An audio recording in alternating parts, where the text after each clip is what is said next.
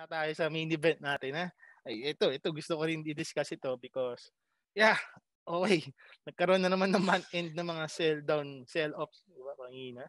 So, okay, ganyan talaga. Volatile ang market natin. That's part of it. That's part of the process. Diba?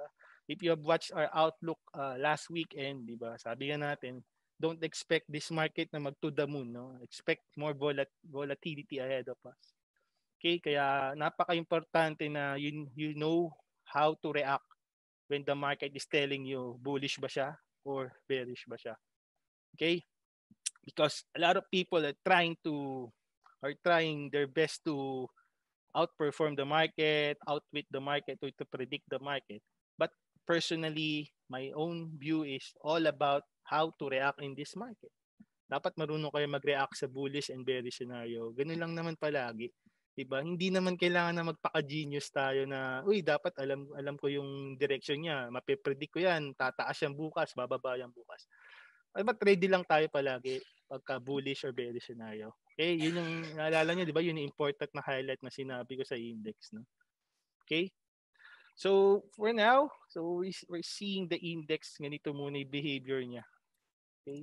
So, the index closed at 6755.95. Okay?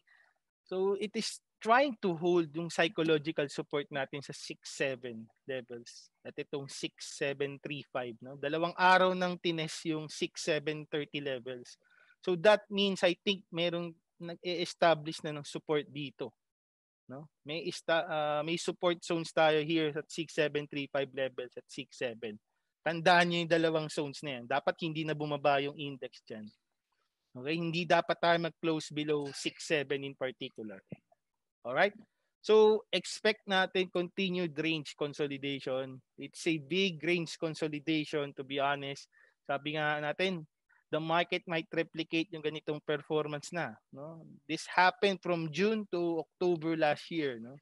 So, potentially, yan. So, may possible consolidation tayo. The market might be looking for some catalyst pa. No? Like the GDP news na hinihintay natin. Yun nga, May pa. And first quarter results ng mga companies expected natin April pa yan or May. No? Ngayon, for pa lang eh. They're just reporting the fourth quarter 2020 annual results na lang ang re-report nila. Okay, so expect range consolidation between the support at 6.7 and 6.6, no? And resistance at 7,000 and 7.2. Okay, unless we head above 7.2 or 7,000, pag nagstay na tayo above dyan, magiging bullish yung scenario natin. But at the moment, expect nyo yan, range pa rin tayo between 6.7 and 6.6 support and 7,000 and 7.2 resistance. No? So yan, range trade opportunity muna yung market natin, particularly sa mga blue chip stocks. Okay? So for medium to long-term investor, I suggest we remain patient muna. Abang lang kayo sa mga support zones ng mga blue chips na ni-recommend ko last Saturday. No need to be very aggressive. No? Stay invested pero unti-unti lang muna yung pag-position nyo sa market. Abang lang palagi sa support zones. No need to be aggressive unless we stay above 7,000 and 7.2. So don't worry, hindi kayo maiiwan ng market. No? Given range pa yan. So you still have chance to buy lower, I think, if you will ask me. Okay, so no need to be aggressive. Okay, medium to long-term investors. Sa mga active traders naman dyan, so yan, trade the range lang talaga tayo. No? So trade the range between the 6.7 support and 7,000 resistance, yung mga chupita opportunities. Okay, so yun ang scenario natin. Ano na may bearish scenario natin? No? Bearish scenario natin, pag nag-breakdown tayo dyan sa 6.7 support, potentially yan, itetest na itong next na retracement, no? Near 6.559, 6.4, ayan, ito na yung mga next na support na itetest niya. Yung mga former na resistance zones last year, watch out for it. Possible ito na yung mga support zones natin, 6.4 and 6.5 levels. No? Okay, rest assured we will cover that weekly sa Traders Game Plan for the View, and magpa-publish din ako during the week pagka may mga recent developments, pagka may bullish or bearish developments, no? So rest assured yan. Bantayan lang muna natin yung range for now. Okay? Hopefully hindi matrigger yung bearish scenario natin. Alright? So that's it for the index. Ayan, ito na. I think you're looking forward for the stock request na. Okay, let's do it one by one. So meron tayong top 10 na stock request sa UTrade official community, and ito yung mga matataas ang boto, no? I will feature those stocks tonight, no? Para sa inyo guys. Okay, so umpisa natin. Ito I think gusto favorite nito no? Mga Squid Pay fans diyan, no? So yan, no? So si yan, no? Kamusta araw nyo, no? So kitang-kita natin sobrang volatile ang second and third liners, no? So yan i-expect nyo. Guys, yan. Napaka-importante. Tinuturuan tayo ngayon ng trail stop, yung mental stop, yung stop loss nyo. Given na talaga pwedeng malalim yung correction, no? Diba? So pag malalim yung correction, as much as possible, minimize nyo yung losses dapat, no? And syempre, dapat always stay on cash position, particularly yung mga short-term traders dyan, ha? Again, ito yung mga for short-term traders lang, ha? Dapat strict kayo sa stop loss and trail stop. Diba? Stop loss to minimize nyo yung losses nyo sa portfolio. Diba? Kasi syempre, as much as possible, gusto nyo umiikot yung fund ninyo. Diba? Magkakat ako agad kasi alam kong bababa siya, tatry ko na lang to buy sa mas next na support zone sa baba. Diba? Doon ako magba-bounce play. Okay? Ito yung mga short-term traders dyan. No? So, for example, itong diba? Close at 298. So, since nagkaroon ng support si today, no? Diba? From yesterday's close na 291, diba? Nag-low siya ng 266 today. No? So, yan. Ganyan katindi yung volatility ni no? So, tinest talaga itong mga support zones dito ng mga nakaraang araw, Feb 17 to Feb 19, near 260 and 250. So, ganyan katindi yung volatility. No? Kaya, if you're trading second and third liners, dapat active kayo. Dapat palagi kayong nanonood.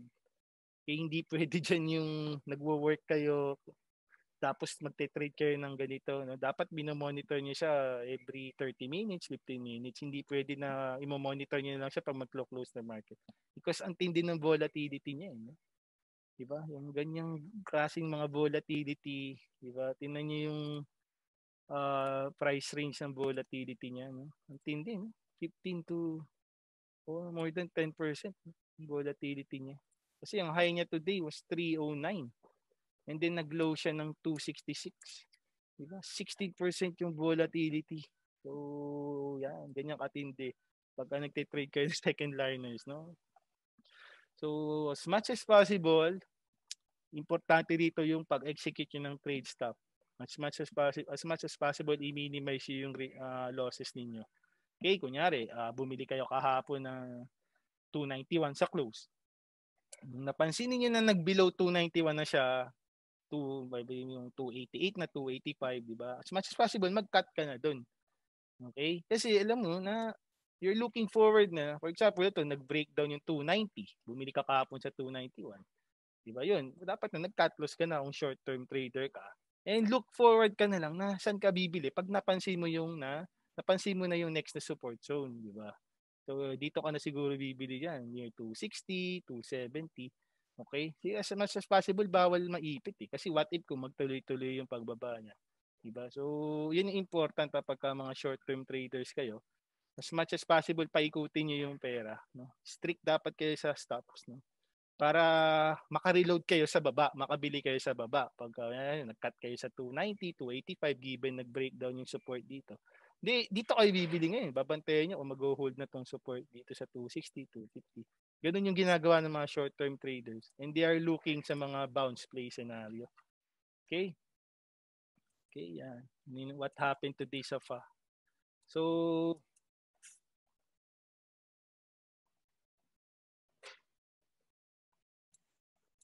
natin, ayan. Ayan, kitang-kita. No? Ito yung nangyari sa today. 3 minutes and 5 minute chart. So, if you're looking for bounce play opportunities, given strict kayo sa stop loss. Diba? For example, na-hit yung trail stop nyo. Diba? Alam nyo, nag-red na siya. Diba? Ang trade stop nyo, 3 to 5% na talo, cut na ako agad. Yeah, congratulations, strict kayo. Diba? Kasi you're looking na lang na to buy lower. Diba? So, ito ngayon natuturo ko sa inyo guys. No? So, if you're looking for a bounce play opportunity, focus kayo sa 3-minute chart or 5-minute chart. At dito nyo babantayan kung saan siya magbo-bottom out. Okay? So, ang importante dito, obserbahan ninyo kung saan nyo napansin na nag-i-stabilize na yung stock price. Okay? As much as possible, 3-minute or 5-minute chart. Okay? So, for example, ito, di ba? Si FA, ayan, di ba? Nag-open siya, ito, nag-open at 295, di ba? Ito, nag-3 pesos pa. Tama, 9:30 to, no? 9:30 today. Nag-open sa 293, no? Then it went as high as 3 pesos.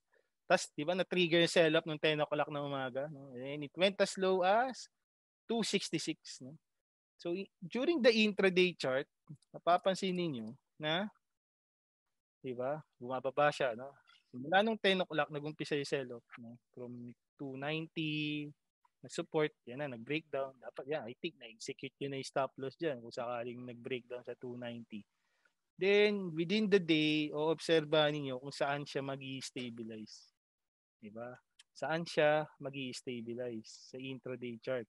No? Particularly, umpisa niyo sa 3 to 5 minute, 3-minute or 5-minute chart. Okay? So, pag napansin niyo na hindi na siya bumababa, for example, dito, 266, 267, hindi na siya bumababa dito. Diba? Simula nung 10:57 hanggang 11:09, hindi na siya bumaba diyan, no? Tapos, ayan, nung 11:09 nagparamdam na siya na nagkaroon na ng green candle. So, and then na-hit na yung na-break na tong resistance no 272. Ito, itong resistance area na to. Okay, so dito siya nag-stabilize no. So, ito yung stabilization zone ninyo. Diba? Based sa intraday chart. Pag napansin niyo nag-i-stabilize siya sa dito. Di ba? At nag-breakout na siya during this short-term consolidation sa 3-minute chart. Nag-breakout na sa resistance niya. Doon, na-confirm niyo na nag-bottom na to sa 266. So, pwede na kayong bumili niya pag nag-breakout siya dyan. And what happened after that? Nagtuloy-tuloy na yung bounce play. Diba? Na-exhaust na yung mga sellers kasi during this time. Diba? Nung 10 o'clock onward, 10 o'clock, nag-umpisa yung sell-off. Then 11:06, yan na-exhaust na sila, tapos na yung mga nagka-cut, tapos na yung mga nagpa-panic. And then after that, nagkaroon na ng reversal. So ito yung importance ng intraday charts, no? Particularly sa mga chupitera out there, sa mga short-term chupitero diyan, no? Yan yung babantayan niyo, 3 to 5 minute chart. Ano pa yung next na determine niyo? So i-check niyo rin sa daily chart, no? Pag napansin niyo, 'di ba, based sa support and resistance pa rin. Ito kasi yung mga previous sa support and resistance zones, 'di ba? Near 260, 250. Pag napansin niyo lumalaban na 'yon, meron na rin kayong basis to determine na ito na yung support, no? Uy, pwede na akong bumili. Lalo na't patapos na yung sell-off. Kumbaga natapos na yung mga magkakatapos na yung mga nagpapanik. So yun ang explanation sa intraday chart, no? Yun yung explanation sa bounce play using intraday charts, no? Hopefully na-take note niyo yun, na-take note niyo. Babantayan niyo sa 3 minutes and 5 minutes para malaman niyo kung ano yung termination. Okay. So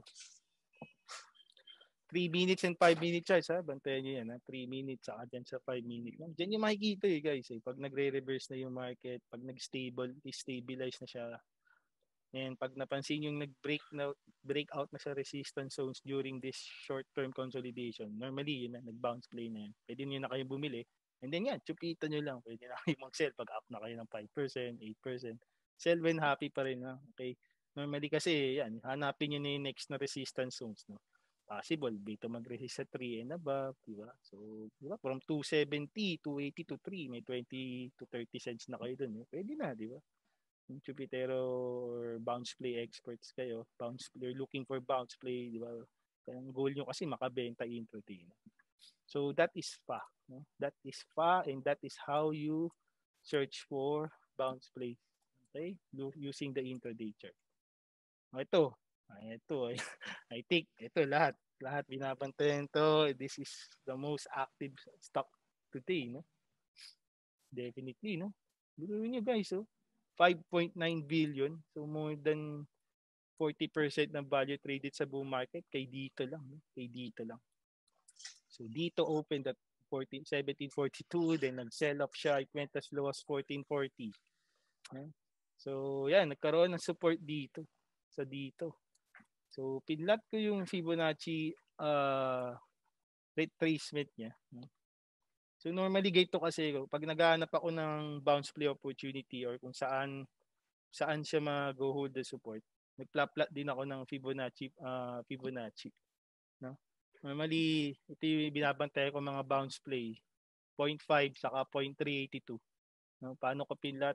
So hinanap ko yung recent bottom, di ba, nung January 21 dito. Dito 'yun sa 1060. 1060 then yung recent high niya. Saan ba siya nag-peak? Sa 19, no? Yesterday. So 1060 recent bottom then recent high 90. Yan. So yan, diyan ko pinaplat yung Fibonacci retracement. Kasi ito yung mga retracement zones na potential na diyan siya magba-bounce. Okay, supported din as well ng support and resistance sa mga key levels. Okay. So dito went as low as 1440, no? So ito, tinest niya to. Yung mga previous na high dito sa near 14 pesos noong January to Feb. Okay, and then after that nagkaroon na ng bounce play, no? So nirespeto niya nung ito halos near 0.5, no? Saka ito mga previous na resistance zones, no? So dun pa lang napansin niyo, uy, nirespeto to, nagkaroon na ng bounce play, no? Matinding sell-off talaga, no? If you will look on the intraday chart. Ayan, di ba? Matinding sell-off talaga 'yung nangyari, no? From 9:30 pa lang nag-open siya. Gap down agad eh. Diba, nag-close siya yesterday at 1780. Then nag-open at 1742, no? Then tuloy-tuloy pagbaba niya sa 1440. Okay? So same mantra how to do the bounce play dito sa dito. So hintayin niyo lang yung ma-extinguish yung sell-off, no? So what did I do today? You will ask me. Ano ginawa ko sa dito? Ayan, no? Ito yung importance ng trade stop. So sabihin ko sa inyo, no? So na-trade stop ako sa dito dahil una tinetrend follow ko siya. So napa-take profit tayo kung sakali, 'di ba? So nagbenta tayo ng ilang shares nandito. So mga around ano to, mga 40,000 shares na to, 50,000 shares. Napabenta tayo today, no? 'Di ba? Na-trail ako kasi napansin ko 'di ba sabi ko nga sa TGP pag nag-below 1680 or 1650, stop na 'yun, no? So I respected my stops, no? So nagbenta ako nandito, 'di ba? Yung mga nabili ko sa 14 and below. Because syempre, I have to protect my profit, no? So sabi ko nga kung ano man mangyari, may kita na ako eh. So kailangan kong protektahan 'yan. Kasi syempre pa-month end na. So kunin ko na 'yung kita. 'Di ba? Pwede naman tayong bumalik pagka nag-stabilize na siya. So yun yung una kong strategy kay dito. Given na hit yung trail stop ko, kailangan ko mag-take profit. So yun yung una kong ginawa kay dito. Given yung ganyang klaseng sell-off, kailangan mapapasell talaga ako. I need to protect my profits. No? And then after ko magbenta na ng all shares ko, what did I do next? Sorry. Oops, sorry. Not mali ako pindot. Ginawa ko kay dito. Nag-bounce play ako. Nag-bounce play ako kay dito. No? So,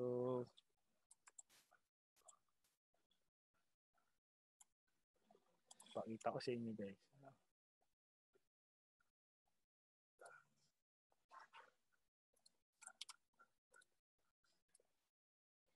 Wait lang guys. So nag-bounce play ako kay dito because ayan. So bumili ko 100k worth na to, 100k worth. Bumili ko nung at 1492. No? Then nagbenta ako at 1614. So explain ko sa inyo yan, di ba? May timestamp yan, no? Bumili ko nung 11:30, then nagbenta ako nung 12:30. So 1 hour hinold ko siya. So ba't ko ginawa yan? No? After selling dito, nag-buy back ako. Nag-ship ako sa short-term bounce play. 'Di ba? Una, pinrotect ko 'yung profits ko, trade stop. Then nag-risk ako ng 100k worth. Sabi ko, sige, i-risk ko yung sabihin ko 5,000 lang dyan sa 100k worth. Try ko lang mag-bounce play. Same mantra. So, we use yung intraday chart. Una, sa 3-minute chart. No? 3-minute to 5-minute chart. So, hinintay ko mag-exhaust yung selling. So, napansin ko na, nung around 11:27, mukhang nag-bottom out na yata sa 40. Kasi after, nung 3 minutes after that, nun pa lang ako nakakita ng green candle. Nag-green candle na siya, nag-14.40 na, 14, diba? Nung nakita ko tong green candle, tas nag-breakout na siya dito sa resistance zones na 1466 sa 1480. Yun na, napabaya ako. Sabi ko, pwede na to, baka mag-bounce day. Goal ko lang nga nun, actually. Bilay ko 1480, 1490. Bebenta ko kahit dito sa 1540. Diba? Anything above 1520 and above, try nga lang, chupita lang ako. So, ayun, ang maganda nangyari, nagtuloy-tuloy siya, no? Then nag-break na yung 15, kasi na, nagtuloy-tuloy na yung bounce play. And eventually, it went as high as bumalik sa 17 pesos, di ba? So, just by looking sa intraday chart, 3-minute, 5-minute, makikita nyo na kung saan siya nag-exhaust, saan yung unang green candle niya, tapos supported by another green candle. Yun na, magtutuloy-tuloy na yung bounce play, just like what we saw at FA a while ago, no? So, yan, hinintay ko yung 17, tapos nung unang red, sabi ko, pwede na to. Pwede na magbenta. So, yun yung day lang. Kaya nagbenta ako sa near 16. Kasi yan, nag-red na to, red candle na. Nagbenta ako 16, nung nag-16.50 and below, na-hit na yung trail ko. So, from 14.19 ako, binenta ko sa 16, nung nag-16.50, no? 16.50 and below. I think 16.20 ko nabenta kasi bilis tuloy-tuloy yung sell down. So, from that, yun na. Happy na ako dyan. Diba? Happy profits na. Intraday lang. So, yun yung gusto ko ituro sa inyo ngayon, guys, na may short-term opportunities during downturns, no? Pagka ganyang tuloy-tuloy pagbaba, may mga sell-off, hihintayin nyo lang yung mag-exhaust yung selling. Di ba? Hindi na ba? Particularly, may intraday bounce plays na nagaganap Okay? So, check nyo sa intraday chart, no? 3 to 5 minutes, saan mag-exhaust, no? Anything na makita kayo ng green candle after na ma-exhaust na yung selling, napansin nyo, nag-support na dun sa zone na yun, pwede na kayo mag-bounce play. At isa pa, i-plot nyo rin yung mga Fibonacci retracement plus plot nyo key levels as well. Dapat alam nyo kung saan yung mga previous na resistance na pwedeng mag-turn out as support. Diba? Kasi una, iniisip natin, baka mag-hold na tong 1640 o itong 1680, di ba? Nag-break yan, nag-breakdown siya below that. Na-expect natin, baka mag-hold na tong 1540. So, obserbahan niyo yan. Dapat mag-hold ba siya o hindi? Di ba? Tuloy-tuloy pa yung pagbaba niya. So, bantayan niyo na. Sige, tingnan natin. Baka dito na sa next na support zone sa to, yung former resistance, baka dito mag-hold, di ba? So, yun. Diba? Eventually, dun siya nag-hold. Dun nag-hold yung support. Tinest talaga tong previous high niya near 1470, 1444. Yung previous na mga resistance sa ito na pala yung mag-a-act sa support. Okay? So this is the important aspect of learning how to react sa market. Diba? So you don't need to predict Diba? Kailangan lang you learn how to react. Diba? You learn how to react pag napansin mong ito na pala yung support zone. No? So magre-react na ako, magba-bounce play na to, pwede na akong bumili. Yun yung mindset niyo, guys. Yun yung gusto kong mindset na ituro sa inyo ngayon. Na you don't have to always get ahead of the market. You just need to observe na, ito pala yung support. Pwede na akong bumili. Just observe the market discounts and everything. Diba? Tingnan nyo lang palagi sa intraday charts. Then, i-rely nyo sa daily charts kung saan yung mga previous na support and resistance zones na pwedeng doon na pala. Napansin nyo, nag-bottom na doon, nagkaroon ng price support doon. Doon kayo bibili. Pag napansin nyo, nagre-react na yung market na nag-bottom na siya ron, habol na kayo. Okay? Particularly, mga YOLO traders yan, yung mga retail traders na ma-active during intraday. Okay? So that's it Hopefully may natutunan kayo sa intraday chart. So ngayon, balik na tayo sa mga chart reviews. So for APL, so yan, range trade pa rin. So seeing a range scenario. So pansin natin yung mga support zones dati dito sa during the first week ng Feb, no? So yan yung nag-act as support kay APL, no? It went as low as 235, diba? So yan, nag-bounce play din siya, no? Nag-close siya at 255, no? So yun, ganyan nangyari kay Apollo Global, no? Open 27, went as low as 235, and it went as high as 27, it closed at 255, no? So yan, check niyo, no? Kung aaralin niyo yung chart niya tonight, ganun din, same din sa intraday, no? Nag-sell off, nag-exhaust, then first green candle, ayun na, tuloy-tuloy na, pwede na kayong bumili. Okay, so bantayan nyo na at aralin nyo yung mga intraday charts kung paano ko tinuro today, ha? Diyan na makikita, pwede kayo mag-intraday bounce play. Okay, kailangan lang nakatutok kayo, ha, sa 3 to 5 minute chart. At bantayan nyo rin yung support and resistance sa daily chart. Okay, so yan, expect natin range pa rin to, no? Resistance sa 29 and 30. So trade the range malaki. So expect volatility kay APL, ha? Next, nickel. So I'm bullish on nickel given uptrend ba yan, downtrend, no? It remains in an uptrend channel, no? So it remains in an uptrend channel. Wait lang guys, check lang ako. Okay, so it remains in an uptrend channel, no? Ano yung nangyari today? No? It opened at 625, nag-sell off, it went as low as 575, and it closed at 590. So nagkaroon dito ng semi-bounce play. No? So ito, tinest yung mga previous na resistance niya that now acting as your support zones, no? 575 and 567 na range, no? Ito yung potential na support niya kay nickel. So expect mo, yan yung support and resistance natin. So possible, malakas dito, pwede bumalik sa 620 and 630 levels. And eventually, baka targetin na niya yung 6.5 to 7. Okay, if you will ask me ano yung short-term target ko kay nickel based sa Fibonacci projections, I'm still looking forward to see this at 6.63 to 7.39, no? Based sa Fibonacci projections. So yan yung target natin. So hindi to tuloy-tuloy na to the moon, no? So expect may chance kayo to buy on dips, di ba? So sabi nga natin sa TGP, buy the dip, no? Don't need to be aggressive. So hopefully ito na yung chance nyo to buy nickel hanggat nagdi-dip siya at hanggat nagsusupport yung 567, you can buy on this zone sa support zone. Okay? So next, BSC. So ito BSC, another volatile stock, no? So yun, no? Tinest talaga niya, nag-breakdown yung support sa 108, 114, no? Tinest talaga tong support zones dito, no? So 102, nirespeto yan yung 102 support. So expect natin, so ganyan pa rin, no? Range talaga, big range, 108, 102 support niya.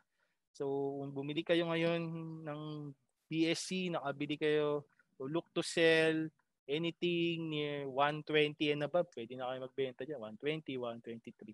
So magiging bullish lang tong magtutuloy yung bullish uptrend scenario nito kay BSC. Dapat mag-hold na to above 132. Otherwise yan, ganyan pa rin yung range niya. Resistance at 123, 132, support at 108 and 102. Yeah, matindi yung volatility. Kaya as much as possible, dapat strict kayo sa stop loss dito, no? Mahirap din kasi maiipit, no? Even what if mag-below 102 na yan. So possible, ito na, itetest na naman tong support dito sa 99 at sa near 95, no? So matindi, malaki yung downside risk, no? So trade cautiously kay BSC, trade the range lang talaga siya for me. IMI, no? So for IMI, so lumabas na yung earnings pala today, no? Kaya nag-react siya.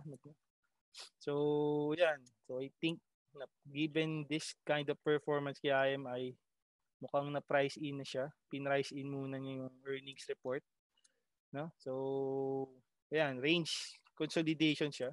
So if you look at the big picture, bullish pa naman siya, no? Yun ang maganda dito.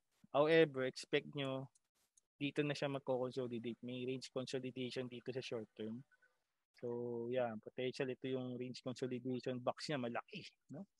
So resistance at 14 and 1496. So support nyo at 1260 and 1240. So we're basing on the support and resistance sa daily chart plus yung Fibonacci retracement, no? So hopefully mag-hold na tong 618, no? 1243. Okay? Yan, kailangan yan. Yun yung support zones natin. So if you're looking to buy IMI, pwede yung range trade, no? If you take if you took some profits at 14 and above, no? Near 14, congratulations, no? Tama 'yun, no? 13 and above, sorry, no? Nag-take profits na rin kayo today. Okay lang, tama 'yun. So, if you're looking to buy back IMI, no? For short-term traders out there, yan. Dito tayo bibili, no? Maganda, 1260 and 1240. No? For medium to long-term players naman, yan, as much as possible, dito tayo sa support zones bibili. Kung you're looking to medium to long-term. Because potential target ko pa rin na nakikita kay IMI, I'm looking forward to see this at 17 to 20 pesos this year. Okay, and it will depend sa earnings niya, no? Hopefully, yung first quarter 2021 should be good, no? Given the demand for semicon is still bullish, di ba? Lahat tayo kailangan ng laptop, tablets, di ba? Mga cars, gadgets, everything. So yun yung magpapabullish sa kanya. Okay, so as much as possible, you buy the dip, no? If you took some profits in the past few days, congratulations, tama yun. But if you're still holding IMI, I suggest you buy dito, 1260 to 1240. Okay? Yan, yun yung mga buy zones na babantayan natin sa Friday and in the coming days, no? I expect naman kasi yan, range consolidation pa rin siya. Okay? So, yun, you can buy the dip, the opportunity to buy the dip. Okay? Ito, TBGI. So, yung nagre-request ng TBGI. So, si TBGI, yan, na-fill na yung gap today, no? Sa 465, no? Kasi it went as high as 68 pala, no? Yun na 52-week high niya, no? So, based sa Fibonacci retracement niya, no? Tinest na rin tong 382, 61.8, no? So, yan. Nothing new here. So, I think range trade pa rin or sell on strike nakikita ko rito. So, if you're planning to buy TBGI, you buy dito sa 46 until 425, then you can sell at 50 to 53. So, para maging bullish ulit tong TBGI, gusto ko mag-hold na siya at 53. Dapat mag-hold na siya above 0.618 para mat-retest tong 60 and 68 levels. Otherwise, yan muna yung range niya. 425, 465 support, and 50 to 53 yung resistance naman. Okay? So, yun ang magtatanong ng TBGI. Ayan, I think marami naghihintay ng Double Dragon, particularly shout out sa aking client si Faye. No, hello. Yeah, I think binabantayan niya to, pinag-aaralan niya yung chart nito. So shout out kay Faye, no? I think palagi niya ako tinatanong tungkol sa DD. At syempre excited na kayo sa DD REIT, no? Sino ba hindi excited diyan? Taas nga kamay. Okay, lahat tayo excited, di ba? So yan, dapat excited kayo sa DD REIT. Sino excited sa DD REIT? Taas kamay. Diba? Malapit na yan, guys. Tandaan nyo. If you will ask me, siguro nasa last stage na siya before the IPO, given na accept na ng SEC. Ayan, hi, 3 participants raise hand. Yeah, mga DD REIT. Yeah, actually, yan. Okay, balik tayo ron. So personally, if you will ask me sa DD REIT update, so nasa last stage na siya before the IPO. Ito na yung PSE approval. So I think pina-finalize na lang nila kung 2.25 by price or below, no? Hopefully we can have it below 2 pa para mas maganda. What if sabihin ni Injap, uy, lucky number tayo 168, no? 168. Mga pamahiin ng mga Chinese, di ba? So let's see. So nasa last stage siya. So hopefully ma-approve na ng PSE, hopefully first week of March o baka sa Friday, baka may good news na tayo sa Friday, no? Hopefully ma-approve na ng PSE. Yun na lang hinihintay. Tapos na siya sa SEC. So, sa PSE na lang. So, last stage na yan. So, rest assured, we will email you sa mga UTrade clients sa updates, no? Please, mag-reserve na kayo ng cash because I personally would like to recommend this. Kasi hindi lang tayo looking sa sa capital gains dito eh. Alam natin, may in-job factor after the Merrimart success, no? So, hindi lang yun ang hinihintay natin dito. Kasi bukod sa upside factor in Jap Magic, meron kayong potential na dividends, no? 'Di ba? Potential 4 to 5% dividend rate per annum, no? Sayang 'yun, no? If you're looking to beat the bank, 'di ba? So, the beat inflation, hopefully ito na yung chance natin to buy some REITs, no? Sabi nga natin last Saturday, you need to diversify your assets. Hindi lang dapat tayo sa common stock. Maganda meron kayo sa REIT, meron din kayo sa ibang asset class na ino-offer ng UTrade like mutual funds, di ba? Sa mga conservative players out there, yeah, mutual funds. At itong REIT, nare-recommend ko rin, given meron kayong dividends, no, sa mga conservative investors dyan. Okay, so looking forward, may good news na tayo. Abangan lang natin yung approval ng PSE. Last stage na siya. Pag na-approve yan, tuloy yung offer na target nila by end of March. No? Hopefully, March 18 ba? No? Tama? Let's see. Okay, so looking for the stock naman, common stock DD. No? So, ayan. No? Ayan yung Double Dragon. 1468 and 1430. No? So, we're looking sa support zones na dyan. Okay, so gusto ko si Double Dragon mag para maging bullish siya, if you ask me, dapat mag-above na to sa 200 MA. Yung 200 MA niya 1543. Yan kasi isa sa mga bullish indicator ko para malaman natin yung trend reversal na niya. Kasi in the bigger picture, pwede lang natin sabihin na nag-bottom out na siya dito sa 14. Particularly 1430. Pwede natin sabihin ito na yung bottom niya. Diba? Bottom na to for the year, no? 1430 and below. So what I like DD to do is magstay na siya above this black line, yung 200 MA at 1543. Gusto ko mag-hold na siya, magstay na siya above that para maging bullish. And eventually, ito na yung next na tatargetin niya, 1560 at itong 16 and above, 16 pesos, 1650. So hopefully, pag meron tayong DD rate updates, baka sumipa siya. So possible ma-retest na itong 1560 at itong 16 pesos. Otherwise, if you want to accumulate this stock, better dito kayo mag-abang 1468 at 1430. Kasi ito na siguro yung range muna niya, 1430 and 1560. Okay? So, yan muna yung babantayan natin kay DD. DD, kay Double Dragon na common stock. Okay, so Metrobank, no? Metrobank. Okay, so gusto ko yung Metrobank fundamentally. So, guys, basahin yung email ni Opa Justin, no, ng ating masipag na research. No? So, I think nag-email siya. No? Sample to. Nag-email siya ng DD. Ng Metrobank. No? Sabi niya, buy. No? Basahin niyo to guys tonight. Nag-email siya this morning, fundamental target sa Metrobank. So, target na ng research is 62 pesos. Medium to long term to guys. Hindi to the moon na short term. Kaya bantayan nyo itong Metrobank. Gusto ko rin to technically. Diba? Gusto ko siya technically given, okay, pwede na natin sabing pa-trend reversal na siya. Diba? With that performance, with that pattern, pwede na itong pa-trend reversal. Diba? Diba? It went as low as 33 ng pandemic. No? I think that's the low of this stock. No? So we're just looking sa mga support and resistance zones niya. So I'm looking forward to na mag-hold tong 50 and 48.90 na support zones. Mas maganda bumili kayo near 50 pesos at pag nag-below 50, second tranche, third tranche, bumili pa kayo sa 49 at dito sa 48.90. Diba? Why? Because meron kayong cash dividends, no? 3 pesos to, no? 3 pesos na cash dividends, sayang. Samantalahin ninyo, no? Yung 3 pesos kayong cash dividends, ang ex-date niya is on March 2.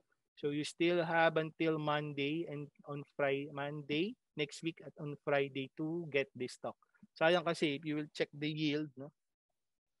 So 3 divided by 50.25 times 100, meron kayo at least 6% na yield kung bibili kayo rito. So sayang, makakuha kayo ng 6% na free cash sa company. Then if you will hold this, ang target natin dito na 656 and 62. Diba? 62 target ni research fundamentally, no? Pwedeng balikan tong pre-pandemic levels. Then ako personally sa charts, I'm looking forward to see this 55 and 61, no? Then eventually possible next year 68 na ito, diba? So we're looking on a medium to long term perspective upside of ito, meron kayong 30% upside plus your dividend yield na 6%, no? So, may 40% kayo kung medium to long-term perspective kayo. Okay, so I want you to buy Metrobank, please. Okay? Alright, samantalayin niyo yung dividends. Particularly sa mga medium to long-term investors na nanonood ngayon na gusto ng blue chips. I want you to buy as low as you can itong Metrobank. Maganda makabili kayo tomorrow sa Friday and on Monday, no, para ma-reach niyo yung dividends na. 50 pesos and near 50 pesos, near 49 pesos, 49.50, abang na kayo dun ha. Buy as low as you can. Pag hindi na siya nag-below 50 pesos, you buy sa closing. Okay, you buy sa closing. Okay? Alright, clear tayo dun ha. Then last but not the least, no? So FNI, no? FNI, given bullish din ako sa nickel, no? So, ganun lang sa FNI, no? The previous na resistance zones can be your support zones na right now. So, bantayan nyo lang to as 278 and 273. Diyan kayo pwede bumili, no? So, target natin 322 and 335, no? So, ayan. Possible, mag 370 siya. Medium term target natin. Hopefully by second quarter, third quarter of the year. Not 370 to 4 pesos. So, you buy the dip. No? Kung nag-aawak kayo ng FNI and nickel, bullish ako when it comes sa mining sector. Okay, continue to buy the dip. And monitor natin yan. Rest assured, monitor natin sa TGP kung magbabago na ba yung view natin, kung bearish na ba siya or bullish. But at the moment, bullish perspective pa rin tayo. Okay. So, what can I share with you about the lessons for the month of Feb? Because I was reflecting after trading, no? So, yeah, volatile, no? So, volatile, and naramdaman ko rin talaga bumaba yung some of my holdings, no? So, ganun talaga. That's part of the long process, part of our long game, no? Hindi naman tuloy-tuloy ang pagtaas ng stock, no? So, this is part of the process, di ba? May upside and downside tayo sa investing, no? Hindi pwede na palaging kumikita, hindi tayo palaging pasko dito, no? So short-term volatility remains in the horizon, no? Nakita niyo a while ago kung paano nag-bottom yung dito, 8 fa, di ba? So tinuruan ko kayo ng technique to play the volatility, particularly sa intraday charts, no? Bantayan niyo yung intraday charts 3 to 5 minutes for short-term bounce play opportunities. Okay? And ito pa, say no sa to the moon mindset. No? Say no sa to the moon mindset. Ayokong yan ang mindset ninyo. Okay? Kasi pag ganyan ang mindset ninyo, wala na kayong risk management at dyan kayo magde-draw down. Yan ang ayokong mangyari. Dyan kayo maiipit. As much as possible, you follow your trade stop. You follow your take profit strategy. You follow your cut loss strategy. Okay? As much as possible, you have to be liquid sa market na ito para makabantay kayo, makabili kayo ng mga bounce plays. No? Okay, as much as possible, dapat may cash kayo palagi. Okay, cash is king. No? Particularly pag ganyan may mga volatility. No? Alam naman natin may volatility. Makita nyo yung range, no? 10 to 16% in one day. Ang laki nun. No? May ganun talagang volatility. Okay, so learn to take profits. No? Don't be greedy. No? Pag may kita na kayo, particularly if chupitero kayo, short-term trader kayo, you get it. No? Sayang, free, diba? Mahirap kumita sa market, di ba? Di naman araw-araw Pasko, no? And learn how to cut losses pag minimum, as much as possible, minimum yung risk, no? Minimal risk para makaikot yung pera ninyo, okay? So no plan, no trade, importante yan. Bakit? Pag wala kayong game plan, wala kayong trading plan, yan diyan kayo ma-hype ng billionaire.com. Dapat pag-ingatan niyo yan. Okay? So, avoid social media analysis and hype news as much as possible, no? Kailangan may game plan kayo, may trading plan para maiwasan niyo yung mga hype and dump schemes, no? Dapat mag-aral kayo palagi, due diligence palagi, pag-aralan niyo mabuti yung investment niyo and don't rely on other people to, diba, sa investment niyo. At the end of the day, it's your decision alone, diba? It's your responsibility sa buy and sell decision. You buy and sell stocks. You buy and sell based on right information. Ha? Yan. Then always have a positive mindset. No? So sabi nga ng client ko this morning, no? Stay positive and sabi niya sa akin, maraming opportunity sa market. Definitely. We need to play the long game. No? Play the long game palagi. Okay?